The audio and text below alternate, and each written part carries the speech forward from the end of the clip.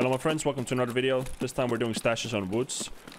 Extremely underrated. No one ever loots these stashes. So the very first one, let's just act that I spawned at the UN roadblock. I had to run a couple of meters to get here, but the very first one is at the bushes here. There's a bunch of branches on the ground, and right in between here you get the first stash. The main reason we're doing stashes is because these are extremely underrated in my opinion. No one ever loots them. It came up on my stream the other day that no one really does this, so why not make a video on it and you guys can make some bank on it as well. We're gonna keep running past the little train station here. Also, I did this run about 4 or 5 times yesterday. I saw a grand total of 2 players on my way.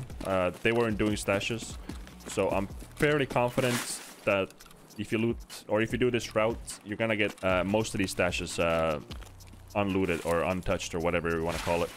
There's a total of 11, I believe, and out of my 4 or 5 runs, one of the stashes was hit total, so I am fairly confident that we can get all of the loot basically. So I guess I should give you guys some pointers. So this big rock here, once you get past the train station, you get to this big rock.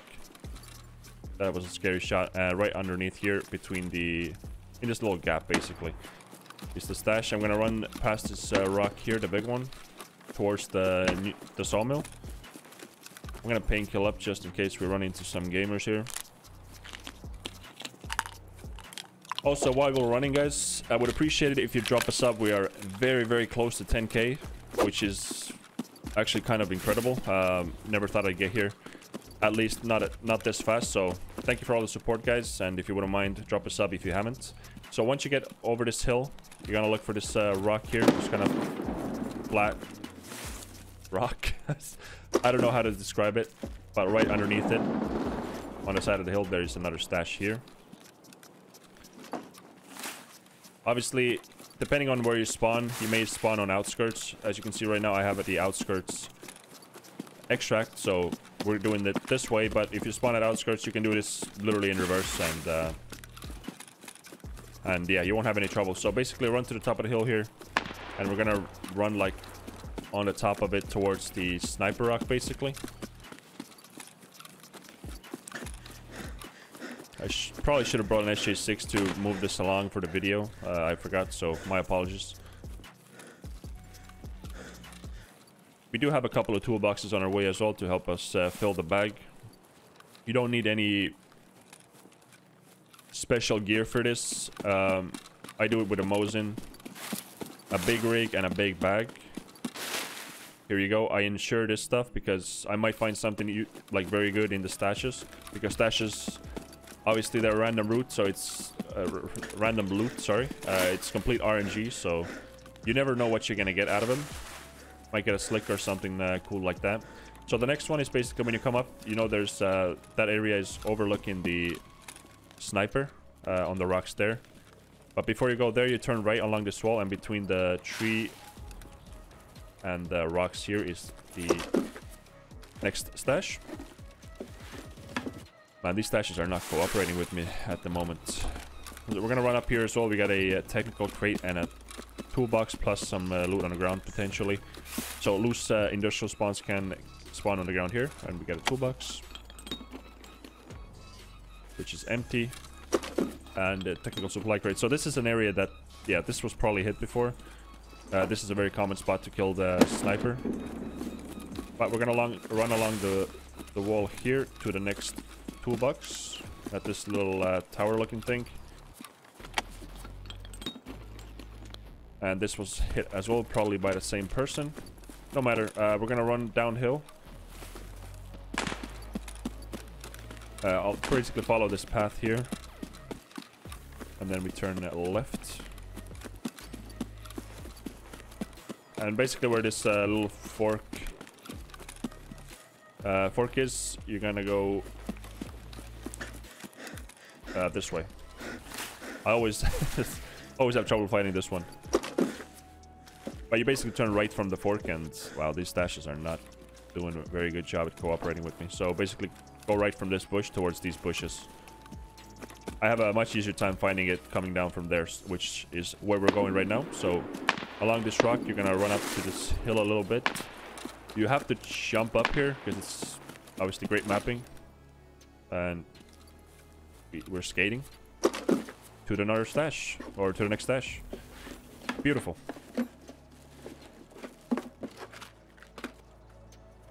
So basically the next one, you jump up, it's right underneath the tree, facing the rocks here. And we're gonna go downhill. Going towards this rock and just going down from the left side of it. And you can see this little pathway. Basically where this little fork in the road is, or crossroad, whatever you want to call this, is where you go in, and at this bush is the next stash. Now, obviously, you're not every time you're not gonna get the best spawn for it, so don't really worry about it if you can't hit every single stash. I will put the stash run link, or the map of it, in the description. By the way, we're following this path. Basically just follow the side of roads and take cover in the trees. I'll put the map in the description so you can kind of follow it along.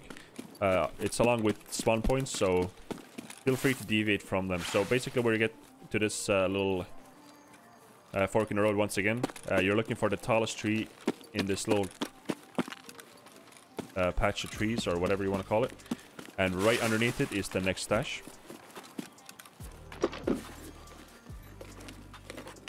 I actually don't have a lot of loot right now. We're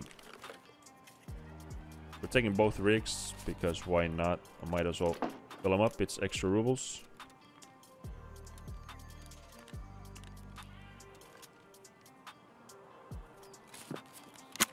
You may ask how much I'm gonna make.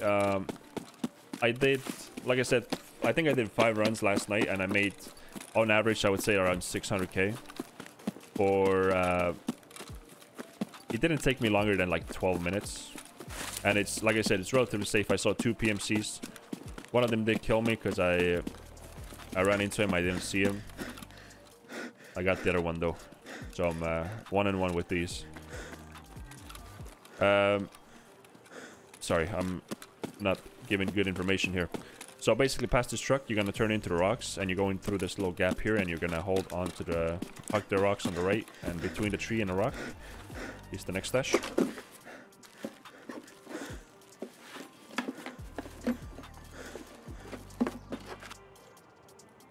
Yellow flare, beautiful. If you find a yellow flare, just shoot it for good luck in the next stash. 10 out of 10 works every single time. So you're gonna go through the gap here, turn left basically, and you're gonna get to this little pile of rocks, or whatever you want to call it. And basically at the bottom of it, next to the tree, is the next one, right here.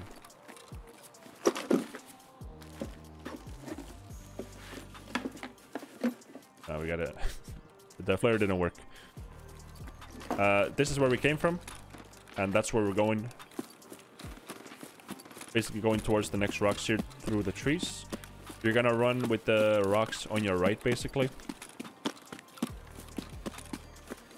You do want to keep eyes on that side over there. People cross this field quite a bit to get to the USA camp. USA camp is right on the other side of this hill here. We're gonna keep walking with the rocks on our right. That field over there as well. And you're looking for the power lines, basically. And you're getting under... basically, that concrete bit there is where the next stash is. And that's where we're running. And that's the USEC camp. There's a guy in front of me there. He's just being chilling. USEC camp is right there. And this guy was taking my stash. I don't appreciate that. So we are taking his loot instead. So dropping my Mosin, getting the RD. I don't mind that at all. He has the good rounds as well by the looks of it, which is very, very good. And that basically just ruined the video because I got a lot more than stash loot here, which is great.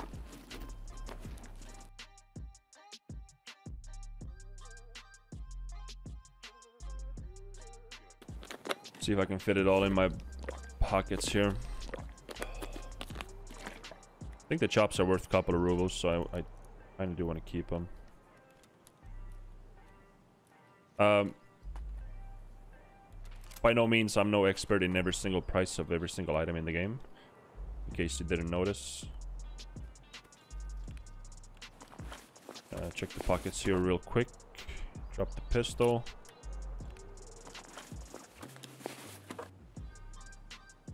And I'll just... that tape is kind of worthless. I'll take this stuff as well, of course. Drop this, take the pistol. It's worth a lot more. Yeah, I think this is good enough. So, yeah. So this is the stash right here.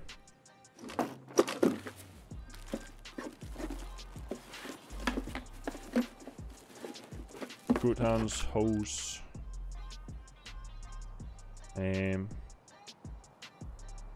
Actually, kind of, I don't even know what's... I'm gonna drop this strap, I think. I think the strap's like 20k. The hose and the defuel should cover it. And what I do now is just follow the power lines until you get to the rock. So I know a lot of you are gonna be worried about mines on the over here, but the mines don't start. Actually, I don't even know where the mines start over here. Not even gonna lie to you. I know the border runs over there somewhere. But if you just run underneath the power lines, you'll be fine. So you don't have to worry about that at all. Now, like I said before, stashes are complete RNG. But you can easily make, I would say, 600k average in like 10-12 minutes. So once you're past this big monstrosity, you're gonna go towards the rock over there. I am extremely heavy, and it is... should just mule. I don't know why I didn't think of that before. But once again, be careful.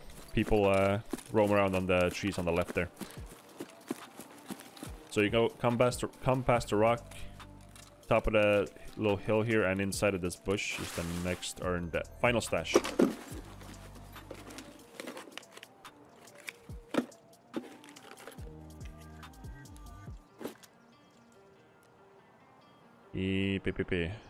Dropping the horse, taking these. Now, somewhere along this road, as you can see, the mine signs are over there, but I'm pretty sure there's an invisible sniper in the trees there that's gonna shoot you if you follow this road. So don't go over there.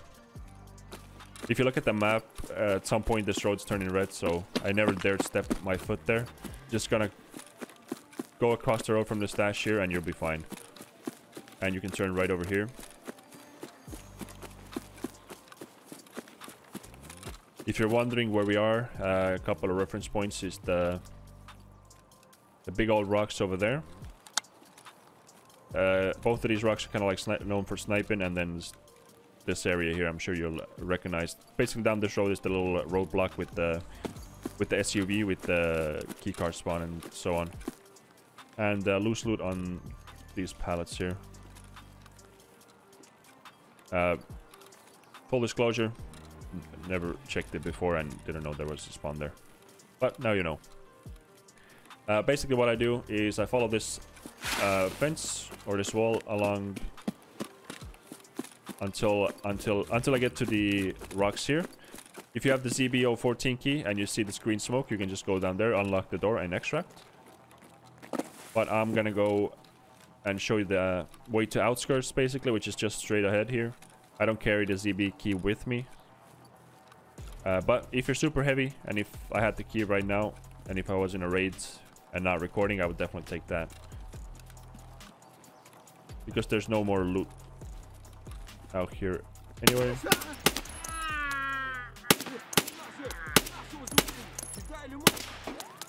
One taps. And yeah, basically, someone is flashing over there, can't be asked. You do you, man. Yeah, so you run past the scab house over there. If you want to be a little safer, you can go more towards right. Once again, don't go past the signs. The signs are the indication that you're gonna blow yourself up if you go past them. depending on the time of day and if it's a weekend and so on and so forth, you may get more traffic along the way, but the stash where I killed the player is the stash that usually gets looted most commonly, I believe. And as you noticed, the rest of them were not looted at all. The price or the value of items you're getting is gonna vary, sorry, a lot because it is stashes. But like I said, 11 stashes, I would say most of the times you're gonna get your bag full or full enough, depending on how big your bag is, of course, as well. Thanks for watching, guys. I hope you have a good day. If you wouldn't mind, please help me get past the 10K subs, and I'll catch you in the next one, guys. Thank you, and have a good day.